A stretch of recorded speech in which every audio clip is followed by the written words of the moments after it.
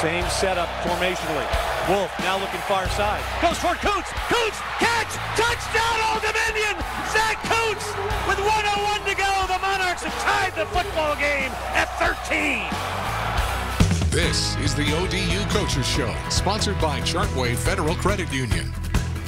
Well, good evening, everybody, and welcome to the Chartway Old Dominion Football Coaches Show. The time for fun in the sun has arrived as the Monarchs get set for their first ever Sun Belt game in program history. Ricky Ronnie gives us the lowdown as the Silver and Blue get set to start league play. Well, Coach, conference play has arrived. Obviously, with the 1-0 mentality, you guys approach every game the same. Monarch Nation, though, probably pretty excited about it. Yeah, I mean, I think, even with the 1-0 mentality, I think, going into conference play and knowing that, these are teams you're going to see year in and year out and those sort of things, I think that's important. And obviously, being the first Sun Belt game, I know it'll be exciting for everybody. It'll be the third time we've had a Sun Belt officiating crew, though, so that'll be about the same. But, I do think that it'll be a little bit different for that. Well, and like you mentioned the newness of the whole thing. So even when you were in Conference USA, I'm sure there was a little bit, like you were saying, hey, we see these teams every year. We have some natural rivalries here. But does the newness add some excitement when you step back? Well, I think that that's the one thing that's a little different for us is, because last year was our first year as a coaching staff of actually coaching the games. We only got 1 year in Conference USA, so now we get a whole new conference. So for us, it's all new again. I know for some of the players, it might be, last year might have been a little repetitive, but we had so many new players last year too. I don't know. So I think it's again, and there's a lot of newness. So I think that, maybe the repetitive nature will come up as we get down the line, and some of our guys have been playing for 2-3 years, but for now it's all new, brand new for all of us. But for the ACC, SEC, Pac-12, some of those schools get right down to conference play in week 1. Do you like having those 3 non-conference games to see where you guys are and what you need to work on before you dive into the conference portion of your schedule? Yeah, I think that's kind of traditionally how college football works. You know what I mean? I know that they've gone to that other way for. Let's call spade a spade. They've gone the other way for TV and money, right? And so I get it, but you'd like to be able to kind of work your way into it and know, okay, hey, now we're in our conference play and all that sort of stuff. And obviously we have one more non-conference game after this, but for the most part, I like. In terms of those sort of things, I'm kind of traditionalist. That's how I'd always prefer it. So look at the numbers right now, 13th in the Sun Belt in total offense, 14th in total defense. But in your evaluation, I'm sure it goes beyond the numbers, and there are a lot of factors that go into things like that. How would you evaluate each unit here 3 games in going into this conference opener? I just think we need to be more consistent across the board. I think that we've shown at times that we can move the ball against anybody. I mean, we're playing some good teams. If you follow through, teams have played pretty darn well, the teams we've played, and they've had some good games. So I think that we just need to make sure we're more consistent. When we play our game, we can play with anybody. We just got to do it on a consistent basis. We got to be more disciplined, and that's where right now where we're struggling. Our effort is there. I'm not questioning our effort. I think we're playing very hard. I think we're playing physical. We just need to play more disciplined and more consistent. Well, and a guy who has been kind of consistent is Jason Henderson. Here's a guy who's 2nd in the country in tackles, leads the Sun Belt by a lot. Just seems to have a nose for finding the football. Some of that may be the position he plays, I realize, but he also has some skill there.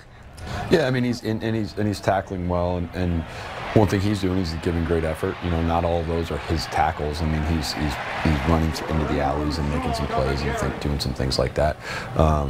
We've got to make sure that we're shoring it up. I mean, on defense, you never want one guy to have all those tackles. That's not ever what you're looking for. So we got to make sure that we continue, to get off more blocks and do those sort of things. And I think that'll, help it out if we can start to distribute those tackles a little bit more evenly. Right, no doubt. So the other side of the ball, Zach Kuntz, by far his most productive game of the season last Saturday, in terms of at least pass catching.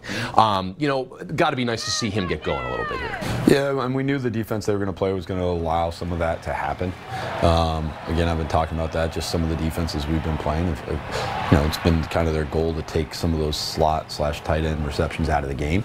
And so we were going to have to do something else. And so, this game we knew we were going to be able to get him, some more catches, and we were able to do that.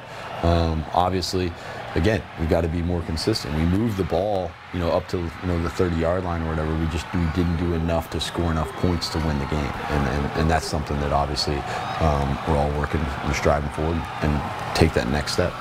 Next chance to go 1-0 tomorrow against Arkansas State. This whole week, what's been your message coming off a last-second loss to the team? No, just the same thing I said at the end of the game. We just have to reinvest. I mean, it's got to be something where you can't just say to yourself, all right, that hurt too much, I don't want to reinvest. So you've got to invest again. You've got to invest each and every week and know that nothing is guaranteed, and you might get hurt again, but you've got to, the only way in order to give yourself a chance to win is by investing and giving your mind, body, and soul into it, and so that's the thing we're doing right now. Got to be welcoming, too, I mean, after 2 road games, to come back here at home and play in front of Monarch Nation. Yeah, I mean, that's going to be great. Obviously, you know, a little less travel, a little less wear on the body and things like that. You know, I mean, we haven't had to get on a plane yet, but it's been some long bus rides, you know, and so, you know, just that wear and tear, that is a little bit more. So we're only going to be on the bus for maybe 15 minutes each way, as opposed to, you know, 3.5 hours. So I think that'll be good for the guys as well. Yeah, definitely works, I'm sure. And Arkansas State, the team who is coming into Ballard Stadium tomorrow, we're going to take a deep dive into the Red Wolves with Coach coming up when the Old Dominion Chartway Football Coaches Show continues right after this. The 2 superstar all-conference receivers are the near side. That's where he's looking. Down he goes. He fumbles the football. It's gathered up by the Monarchs at the 25. Oh, what a play this time by Sean Asbury. How do you help find someone that you don't have an image of? News 3 investigates dozens of kids missing from Hampton Roads with no picture and no way for the public to help find them. These are children.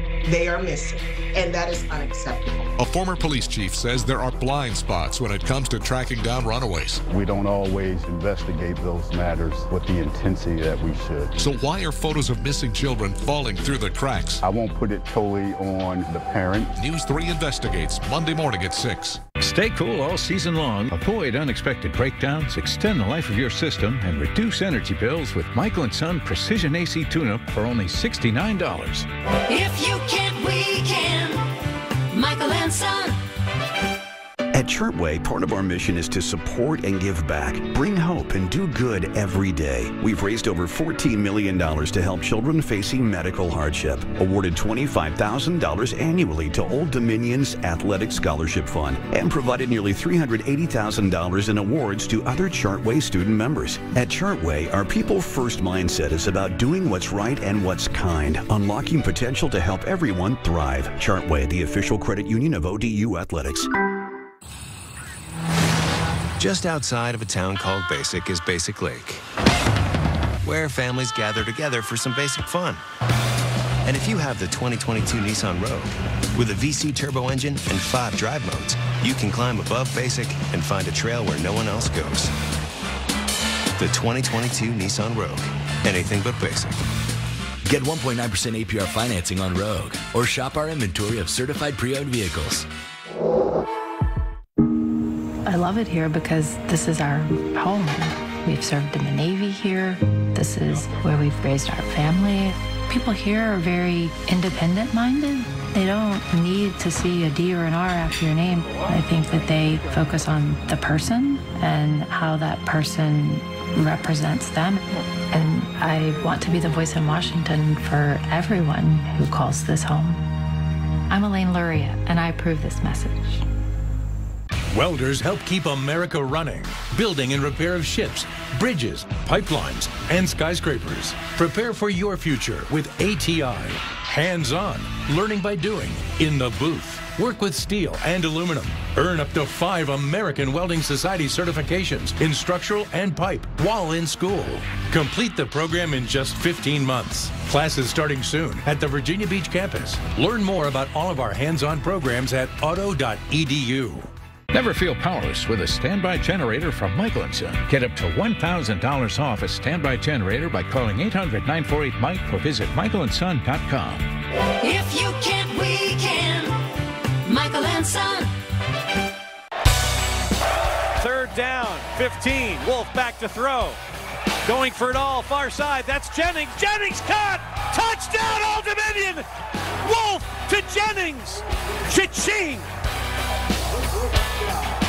And that's Ted Alexander on 94.1, the Old Dominion Sports Radio Network. If you can't make it out to SB Ballard Stadium, be sure to catch Ted on the call. And Coach, the Red Wolves of Arkansas State coming in for your first ever Sun Belt football game. Give us the scouting report, if you would, on the Red Wolves. You know, I mean, they're a team that's played, you know, probably better than their record indicates over the last 2 years. I mean, they've put together some good tape, and they've done some really good things, you know, on both sides of the ball. You know, I think they've got a very good defensive end, a guy who's going to be have a chance to play at the next level. I think that, you know, he's a guy who we've got to watch out for and be able to do it. You know, on offense, they do a good job of kind of mixing up the run and the pass and being able to do both. And I think that, you know, they're going to provide some issues for us. So we've got to make sure that, you know, we stay balanced. I think this is a game that obviously it's going to be another game that's going to come down in the fourth quarter, and we're going to have to play well throughout in order to get the win. Well, we're on the same wavelength here, because I was going to ask about they're 1-2 this year, but like you said, better than the record indicates. They played Ohio State, and then they were leading at Memphis in the fourth quarter. So here's a team that is better than 1-2, it would seem. Oh yeah. I mean, I think that we both probably feel like we should have different records, you know, so they're going to come in hungry. I mean, and Coach Jones is obviously a great coach and has been around a long time, knows how to get his guys motivated. You know, they've done a nice job of rebuilding their team. They have a lot of transfers, especially over the last 2 years. The guys, so there's not a whole lot of guys who've been there for 3-4 years. They've had some transfers come in and things like that, and some guys be productive from that. You mentioned Coach Jones. You guys overlapped in the SEC for 1 year, right? When he was at Tennessee for his first year and your last year at Vanderbilt. What do you remember about him? Obviously, a lot's changed since then, but what jumps out about him as a coach? Well, just, I mean, you know, I think he probably gets not enough credit for the way he rebuilt that Tennessee team. Yeah. I mean, they just very bluntly were not very talented when he got there. Coming off some rough years. Yeah. And he rebuilt them, and they got real talented real fast. And you know, we had a battle against them. We actually won on kind of a last-second play there at their place. So no, but he did a great job of rebuilding the talent there. And if you've noticed, I mean, that has not been the easiest place to win. I mean, all the way to right now. I think that people want that to be an easy place to win, but it just hasn't been. Right, no doubt at all. Well, and you know, we talk about the three phases of the game. Special teams is an area where they seem to have done pretty well so far. They lead the league in kickoff return yards. You know, maybe I'm looking too much into this, but when it comes into a game where every yard counts, I mean, in terms of field position, how crucial is that to contain that a little bit? Yeah, I mean, we're going to have to do a better job there. I mean, we saw, you know, at the end of the last game how important special teams is. You know, every yard does count, and I think we've done a nice job in you know, net punting right now. We're doing a pretty nice job there. We need to probably pick up our intensity in some of our other ones. I thought in both sides of the ball, punt block and in punting, we're doing a nice job. In kickoff and kickoff return, I still think there's some strides we need to make there. Offensively, you were mentioning how they see they're pretty balanced, that you do a good job of using the run and the pass. Their QB's coming off a good day, and the one running back they seem to really use in the passing game a lot. How does that present challenges for you guys defensively? Well, I think it's something that you just got to. We do a nice job, I think, on defense of just not disregarding the back and making sure that, you know, he's covered in our schemes and things like that.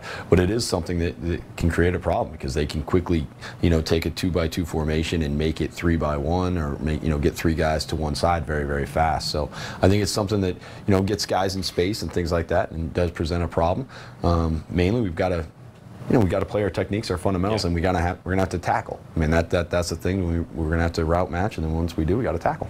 And we talked about this a little bit in the last segment. You get to do all that at home. You're so focused on the game, but you no doubt heard some of that energy from the fans during the Virginia Tech game. What's your message to Monarch Nation, you know, as you guys get set to kick off this Sun Belt opener tomorrow? You know, I've appreciated the sport even on the road. It has seemed like you guys have traveled well. You know, I think we've traveled well, and I know that part of that is because they've been a regional game, so people could get to them. But we've got to continue to do that. I mean, every little thing counts, you know. I mean, maybe it's one false start penalty or delay a game penalty that they get, and that could, you know, turn the tide of the game. So just want Monarch Nation out there as loud as possible, and all that support helps. And for me to act like it doesn't help energize our kids, it absolutely does. You know, that's why college football is so great. And the next chance you have to energize the Monarchs tomorrow is 6 p.m. at Ballard Stadium when Arkansas State visits Old Dominion. That's on ESPN Plus if you can't make it. Now let's head inside the Old Dominion locker room and meet some of the Monarchs.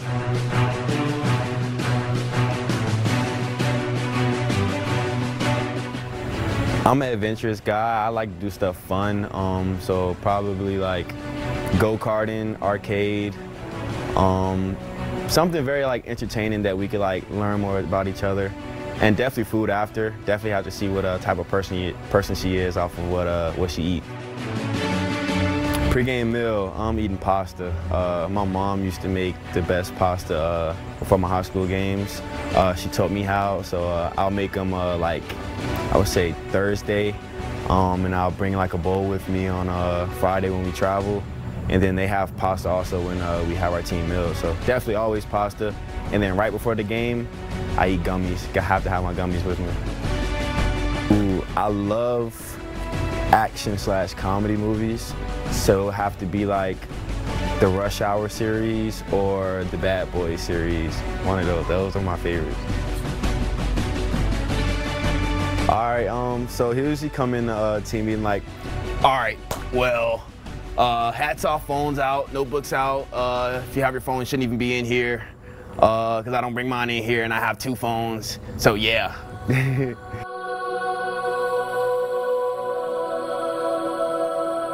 Elaine Luria, so liberal, so out of touch, you have to hear it to believe it. Thank God we elected Joe Biden and Kamala Harris, and they've done so many good things. Good things? A weakened military, record crime, inflation at a 40-year high, and everything more expensive. They've done so many good things. No, Elaine, they haven't. Elaine Luria, too liberal, too out of touch. Congressional Leadership Fund is responsible for the content of this advertising. I'm Elaine Luria, and I approve this message. I've been an obstetrician gynecologist since before Roe v. Wade. Back then, it was frightening what women would risk in order to have an abortion. And we're right back there now. Jen Kiggins is a nurse but wants to ban abortion without taking into consideration the impact on the woman. Medical decisions should be made by patients and health professionals, not politicians. A nurse ought to know that. Now's a great time for a new camper from TAC RV. Shop the latest models of the top brands, all in the comfort of our brand new indoor showroom.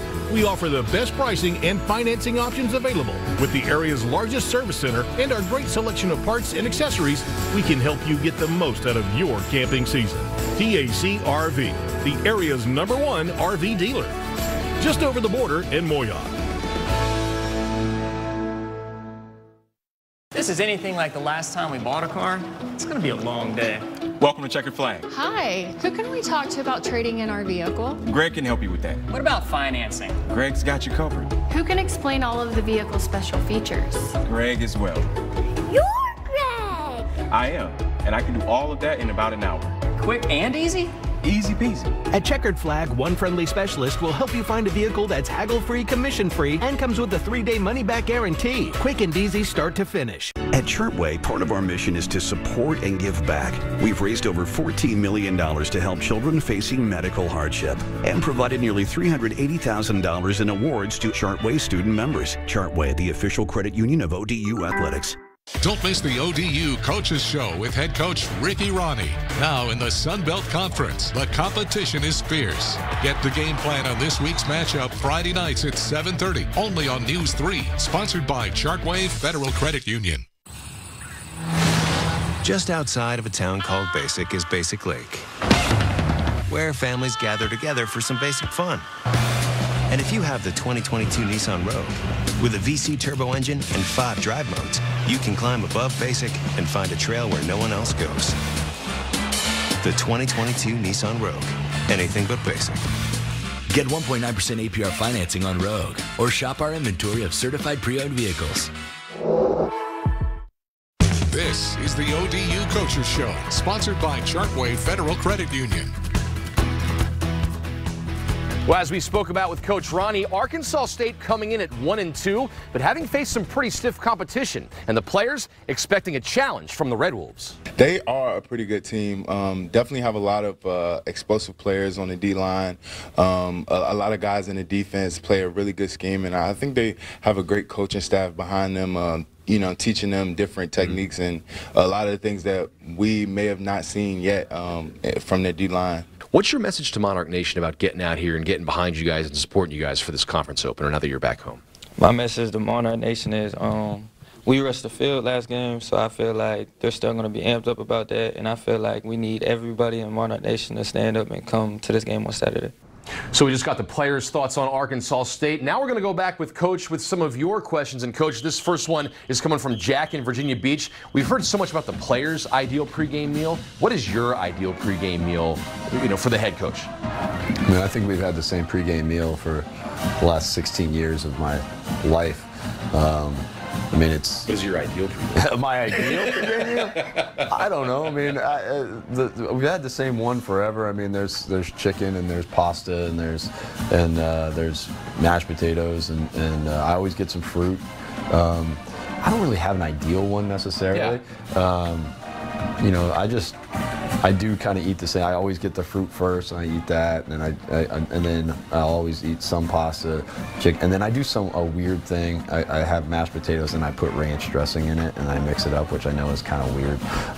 Teach their own, right? Yeah, yeah. That part, I fully embrace that. That's odd, but that's kind of what I do. I'm going to piggyback off Jack's question. Are you an energy drink guy? Like, you guys, your schedules are so rigorous.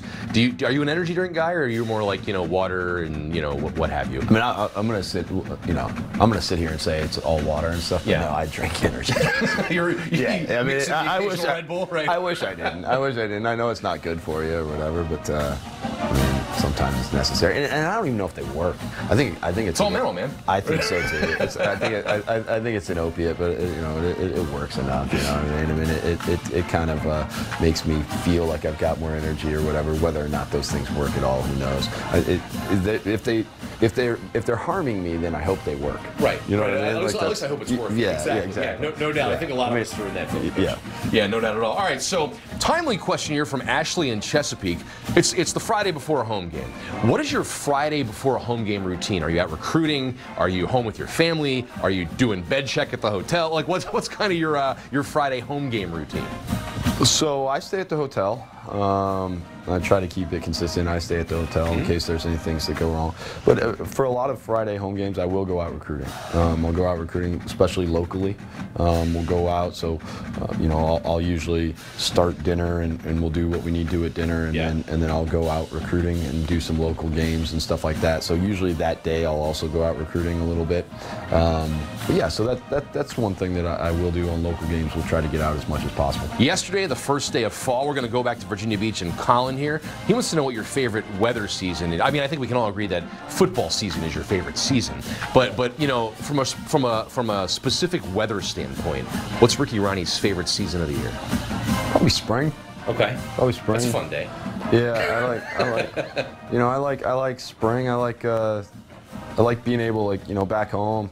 And I still do. Like, my family and I will take a ski trip during the spring, so I like to still be able to ski. But then you've got great weather and all that sort of stuff. It's not too hot where it's like, crazy. The bugs usually aren't as bad. Yeah, I mean, I'd say spring's probably the one I like the most. Polo and shorts, comfortable. Yeah. Yeah, there's nothing better than weather where you can wear like a light sweatshirt with shorts. Yeah. And my Birkenstocks. That's pretty much it right there. I think a lot of people would agree with you. We just wish Virginia would cooperate a little bit more with some more occasional spring weather. Yeah, it is. Virginia's a little weird.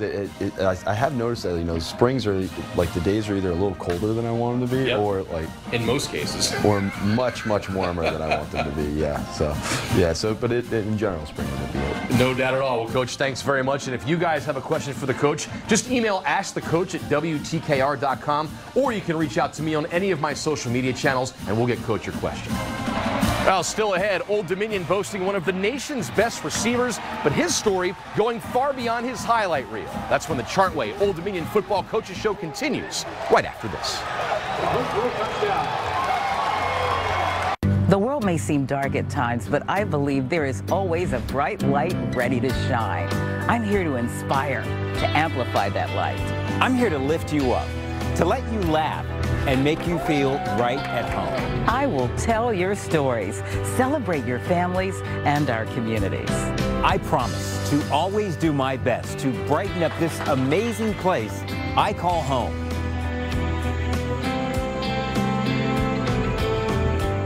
Game starts at 20, dead slip is empty. I gotta call KG. KG, I got nothing for you, Fox. Oh, come on. Jalen. You want to tell? Yeah. Don't call somebody on live TV. Well, you answered. Have other friends anyway. Marshawn, Barry. Listen, I need some tips. I like L.A. LA? No, Dallas. That's Dallas? Dallas? How about Detroit? Barry, I'll call y'all right now. Vanessa. I got a tip for you. Always go with your gut. I like that. Let's go with our gut.